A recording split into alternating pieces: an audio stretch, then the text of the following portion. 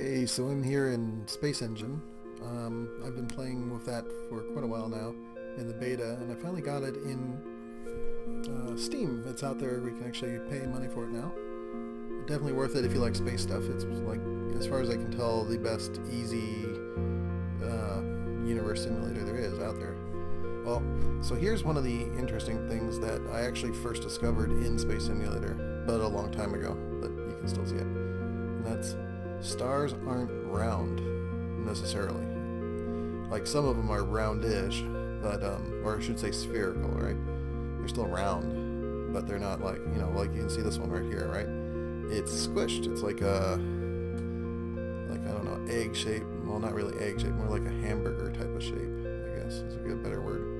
You know, like, if I go top, it looks round, but if I'm looking at it from the side, you can tell it's actually bulged in the middle. And this is apparently actually pretty common.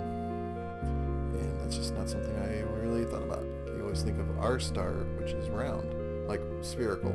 Well, it's also vaguely squished, but very little. Same with the Earth. The Earth is squished at the poles just a little bit. But in some of these stars, you can get some massive squishing going on. Like, this is probably, like, this is a reasonable estimate for the specific star that I'm looking at, which I read a lot about for various reasons. Actually, I should talk about that, yeah. So this star is HIP 28041, or HD 39816. But it also has an older name of Gore's Nova, or it's also U Orionis. It's got a couple names. That's why I'm interested in it. It's the original name, Gore's Nova. So there's a guy, John Ellard Gore, pretty vaguely, well, I don't know if famous astronomer, but like, he was a guy. He was doing astronomy as a hobby in the late 1800s, and he's a relative of mine. So my last name's also Gore. So I've looked at several of his stars, and just because of that. And this one happens to be Gore's Nova. And at the time, they thought it might be a nova. It's not. It's just a red dwarf.